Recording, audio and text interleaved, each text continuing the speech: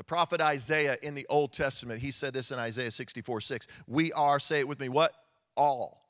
We are all infected and impure with sin. Come on, turn to somebody there in your gathering and say, he's talking about you. He's talking about you. He says, when we display our righteous deeds, they are, say it with me, nothing but filthy rags. In other words, we are all sinners. Now turn back to that person in your gathering and say, he's talking about me. He's talking about me. We are all sinners, but we don't all recognize our sin. Simon didn't recognize his own sin. He looked at his life and didn't realize that he didn't look any different than the woman. He had on the religious garb, he had on the robe and the jewels and the tassels, but he did not look any different than the woman. He didn't even know that he didn't look different. Why? Because he was a religious leader, and he thought, I'll perform these religious rituals, and God will see that I'm good. You know, Core Church, we have 8 core practices. Eight of them. In fact, we'll put them on the screen. You can see these 8 core practices. Whether it's, sharing Christ or Sunday worship or daily devotions. These are the 8 things that help us to grow healthy and strong in our relationship with Jesus. And I'd like for us, just for a moment in your gathering, here's what I'd like for you to do. Share with one another which one of these you'd say, I'm doing pretty good at this one, and I'm not doing so good with this one. Just take 30 seconds. I want you to share with somebody in your group.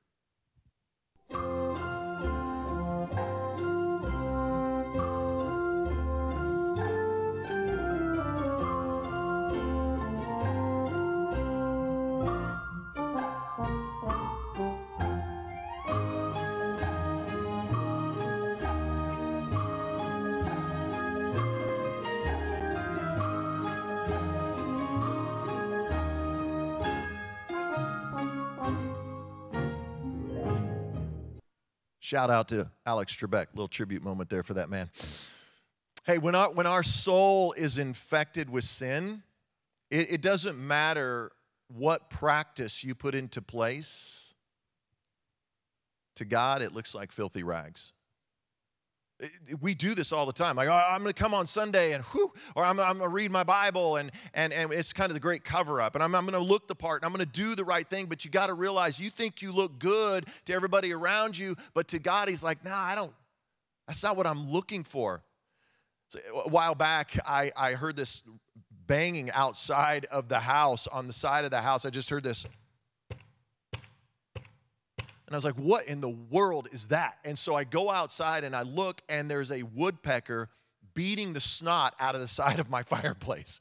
And he is beating this hole right into the side of it. And I, of course, being the craftsman and the handyman that I am, I went to the shed. I found an old piece of plywood, got out my screwdriver, and I screwed up a piece of wood. Like here, I took a picture of it so you can see it. Like this is my repair job. Yeah, not so great, is it? But that's exactly what it looks like when we perform religious rituals. Like, it's great that you are practicing the 8 core practices. They help you grow healthy and strong in your relationship with Jesus. But guess what? When you are using that, and you're not coming before God in repentance, it's no different than just covering up a hole. Right behind it, there's this glaring hole in your soul. And Jesus looks at it like, filthy rags. That's not what I'm looking for. And so it's through daily reflection that the Holy Spirit helps us to recognize that we've been covering things up. Helps us to recognize those things that we need to repent of.